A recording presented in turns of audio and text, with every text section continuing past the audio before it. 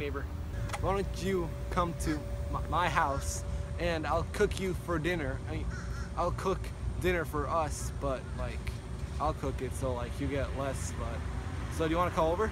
Actually, this weekend I actually have a lot of MySpace notifications to look at, so I'm sorry, but I won't be, No, it's fine. You can just come over to my house and I'll just turn on the grill, get the chicken fingers going, maybe get some breasts, chicken breasts, of course, on the...